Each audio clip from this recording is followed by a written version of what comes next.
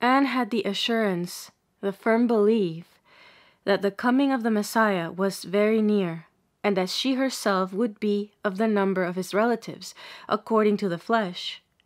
Her prayer was continuous, and she constantly aimed at greater purity.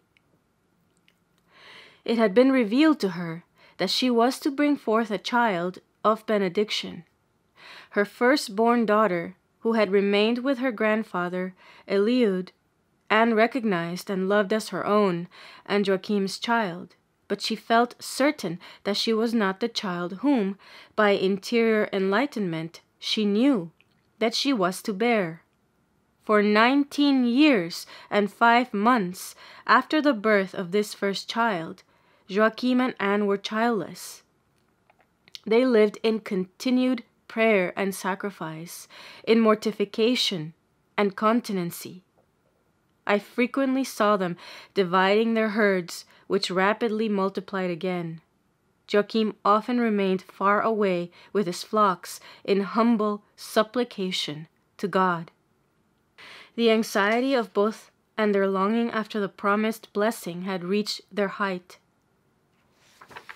Many of their acquaintances upbraided them because of their sterility, which they attributed to some wickedness. They said that the child living with Eliud was not really Anne's daughter.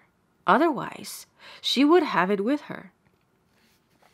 When Joachim, absent with the herds, went again to the temple to offer sacrifice, Anne used to send servants out to the fields to him with numbers of things, doves and other birds in baskets and cages. Joachim loaded 2 asses from the meadow with them, also with 3 little long-necked animals, white and nimble, and lambs and kids in wicker baskets. He carried a lantern at the end of a stick. It looked like a light in a scooped-out gourd. I saw him with his offerings journeying over a beautiful green field between Bethania and Jerusalem. I often saw Jesus in the same spot. Toward evening, Joachim reached the temple. The asses were stabled in the same place as subsequently at Mary's presentation, and the offerings were carried up the steps of the mount that led to the temple. When they had been received by the attendants, Joachim's servants returned while he himself went on into the hall in which were the water basins for the cleansing of the gifts. Thence he passed through a long corridor to a hall upon the left of the sanctuary, where were the altar of incense, the table of showbread, and the 7-branched candlestick. The hall was filled with those that had brought offerings. Joachim was received in a very contemptuous manner by a priest named Reuben, who would scarcely admit him. He was shoved into a corner behind a grating, and his offerings were not, like those of others, conspicuously placed behind the gratings to the right of the courtyard, but indifferently set on one side.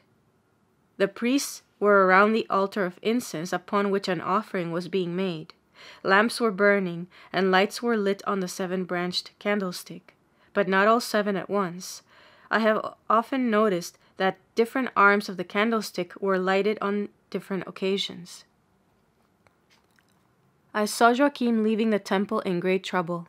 He went from Jerusalem through Bethania and into the country of Macharos, where he sought consolation in the house of an Essenian.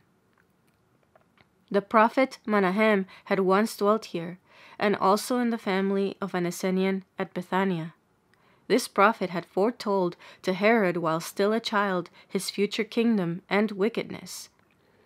From this place Joachim went to his most distant herds on Mount Hermon.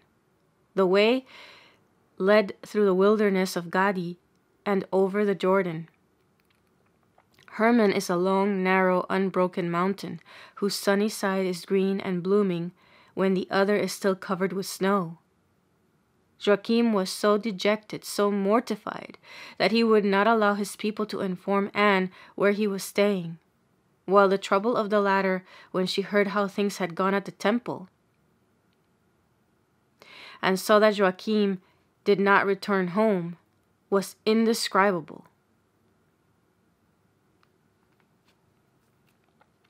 Joachim was so dejected, so mortified, that he would not allow his people to inform Anne where he was staying, while the trouble of the latter, when she heard how things had gone at the temple, and saw that Joachim did not return home, was indescribable. For 5 months Joachim thus remained in concealment on Hermon. I saw him praying and weeping. When he went to look after his flocks and his lambs, he was often so overcome by sadness that he cast himself with covered face prostrate on the ground. His servants questioned him upon the cause of his grief, but he did not tell them that it was because he was childless. Again he divided his magnificent herds into 3 parts. The best he sent to the temple, the second to the Essenians, and the least he kept for himself. Anne, in the midst of her anxiety, had much to endure also from an insolent maid-servant who bitterly taunted her with her sterility. She bore with her a long time, but at last she sent her from the house. The maid had requested permission to go to a feast. This was not in accordance with the strict discipline of the Essenians. Anne refused the permission, and then the maid reproached her, telling her that she deserved to be sterile and abandoned by her husband on account of her harsh and unreasonable temper. Then Anne sent her with gifts and, accompanied by 2 servants, back to her parents, that they might receive her safe and sound as she had come to her. She sent them also the message that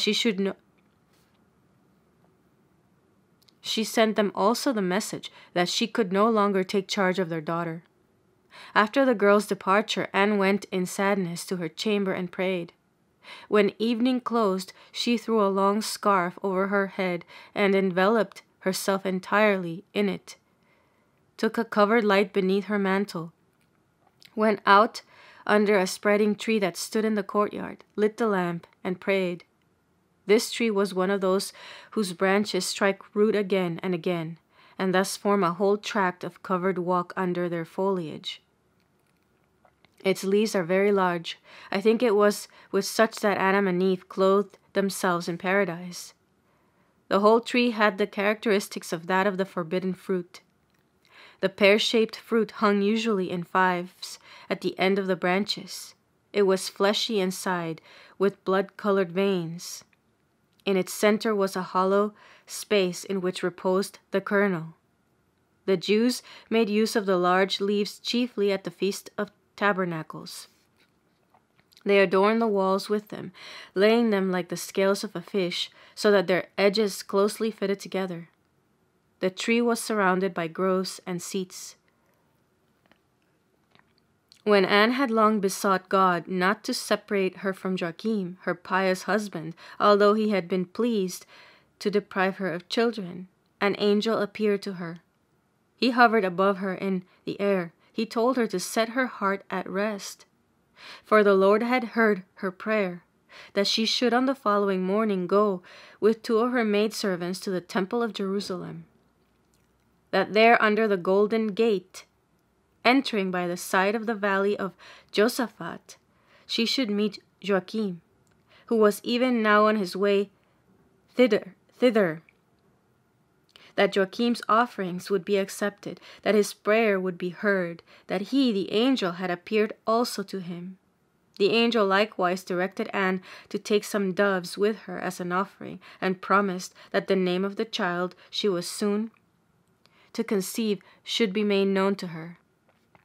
Anne thanked the Lord and returned to the house. When, after her lengthy prayer, she lay on her couch asleep, I saw light descending upon her.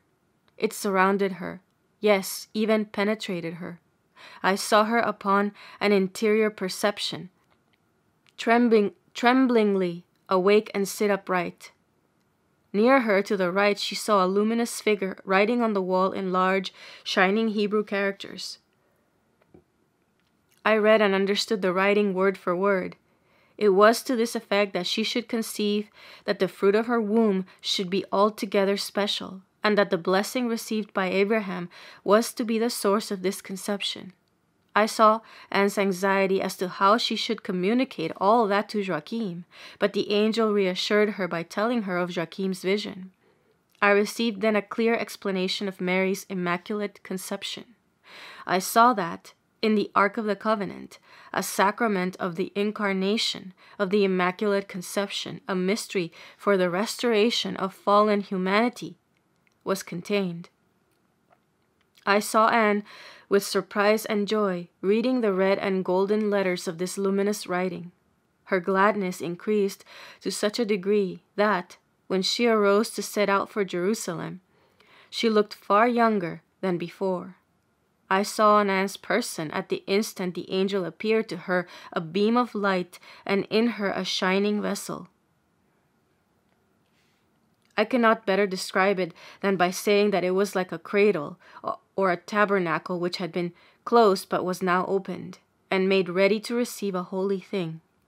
How wonderfully I saw this is not to be expressed, for I saw it as if it were the cradle of salvation for the whole human race, and also a kind of sacred vessel now opened, and the veil withdrawn. I saw it quite naturally.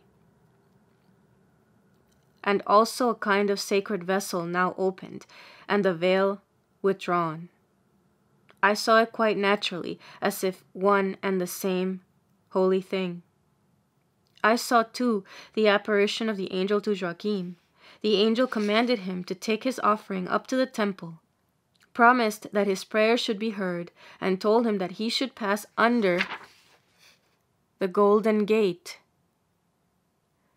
At this announcement, Joachim was troubled. He felt very timid about going again to the temple, but the angel assured him that the priests had already been enlightened with regard to him. It was the time of the Feast of Tabernacles. Joachim and his shepherds had already erected their tabernacles. With a large herd of cattle as an offering, Joachim reached Jerusalem on the 4th day of the feast and put up near the temple. Anne arrived in Jerusalem also on the 4th day of the feast. She stopped with the family of Zacharias near the fish market, and met Joachim for the first time only at the end of the feast. When Joachim approached the temple, 2 of the priests came out to meet him. They did this acting upon a divine inspiration. Joachim had brought with him 2 lambs and 3 kids. His offering was accepted, slaughtered and burned at the customary place in the temple, but a part of it was taken and burned at another place to the right of the entrance porch, in the center of which stood the large teacher's desk. When the smoke arose, I saw a beam of light descend upon Joachim and the officiating priest. There was a pause. The beholders looked on in amazement, and I saw 2 priests go out to Joachim and lead him through the side apartments into the sanctuary before the altar of incense. Then the priests laid incense upon the altar, not in grains, but in the lump it kindled of itself. The priest immediately retired to a distance and left Joachim alone before the altar. I saw him on his knees, his arms extended, while the incense offering slowly consumed itself. He remained shut up in the temple all night, praying with great and ardent desires. I saw that he was in ecstasy. A luminous figure appeared to him in the same manner as to Zachary, and gave him a roll written in shining letters. On it were the 3 names: Helia, Hannah, Mirjam. And near the last one, on the picture of a little Ark of the Covenant, or a tabernacle, Joachim laid the roll on his breast under his garment. The angel spoke, "Anne will receive an immaculate child, from whom the Redeemer of the world will be born." The angel told him, moreover, not to grieve over his sterility, which was not a disgrace to him, but a glory, for that was his spouse would conceive. The angel told him, moreover, not to grieve over his sterility, which was not a disgrace to him, but a glory, for that what his spouse would conceive should not be from him, but through him, a fruit from God. The culminating point of the blessing given to Abraham. I saw that Joachim could not comprehend these words. Then the angel led him behind the curtain that concealed the grating before the Holy of Holies. The space between the curtain and the grating afforded standing room. Then the angel held up before Joachim's face a shining ball that reflected like a mirror. Joachim breathed upon it and gazed into it.